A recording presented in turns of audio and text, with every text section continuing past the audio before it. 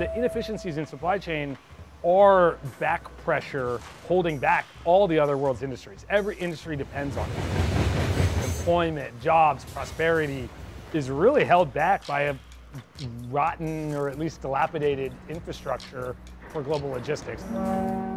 Flexport's one of the most important companies out there trying to improve this, trying to almost like do open heart surgery on the world's circulatory system of the economy.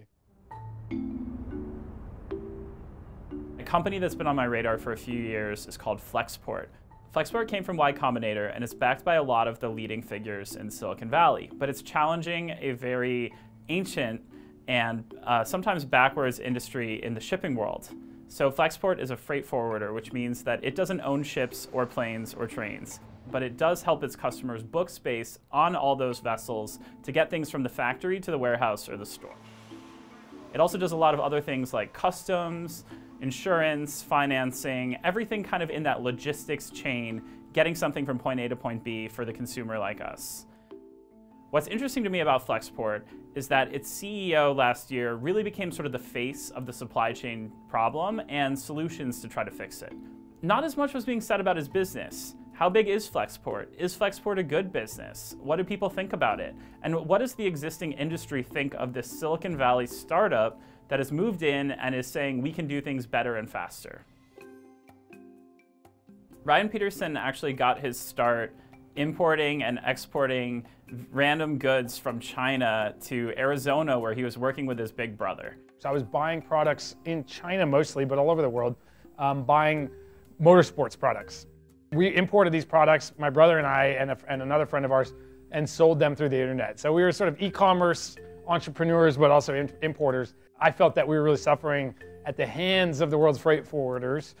Nobody could tell me where my stuff was, how much it was going to cost, what all these confusing regulations were, the paperwork. I felt like I was getting ripped off. And after a number of years of doing some other things, I built a business selling data on imports and exports as well. I finally came back to this problem of like, where's the technology platform that makes it easy to do global trade? And that was now 8 years ago. It's been 8 years since I started Flexport. In January, I visited the port of Oakland with Ryan Petersen to watch a ship get loaded up with containers heading back to Asia. It was a slow process where you could really see the areas where innovation would make sense. But for Petersen, this is all beautiful.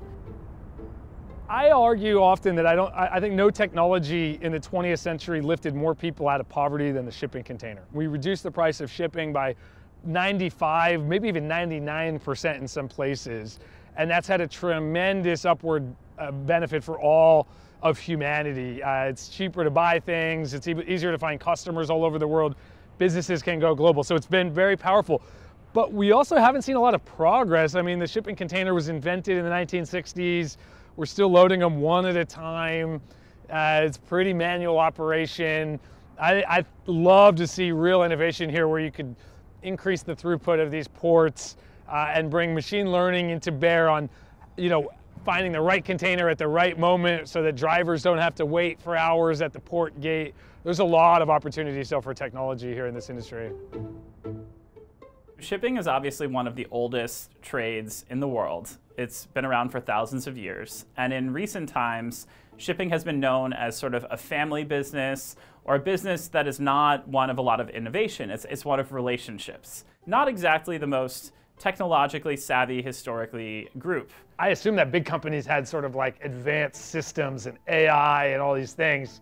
And it was only after we got started that big companies started signing up and coming to us to talk to us. And did we realize that, in fact, even the biggest companies in the world are running these sophisticated supply chains by emailing Microsoft Excel attachments and PDFs and making phone calls. And they really had a need for the kinds of technology that we build.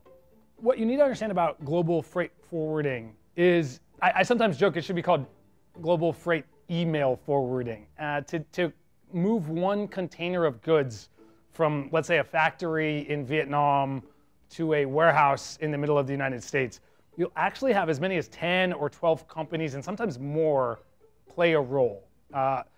From the factory itself, the importer, the warehouse, trucking companies in both countries, ports, customs brokerages who clear the goods through the government agencies, ocean carriers, an insurance company, a bank. It's a complex coordination problem. And what Flexport has done differently is build interfaces, build software, whether that's a web interface, mobile app, and increasingly it's about APIs where software can talk to software to connect all these parties and get them the data they need or get us the data we need from them and make trade seamless, so that cuts costs.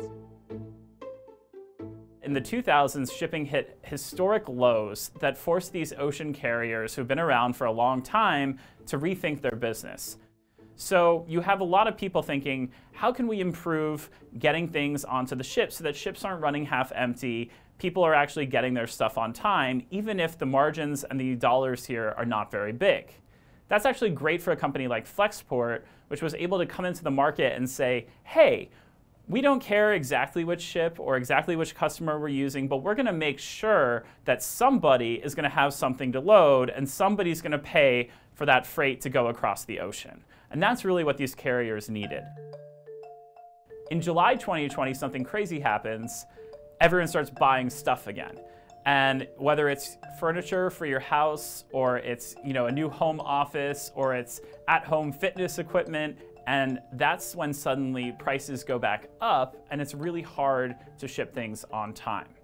This is a crisis that the shipping industry continues to deal with today, is really high prices to ship freight.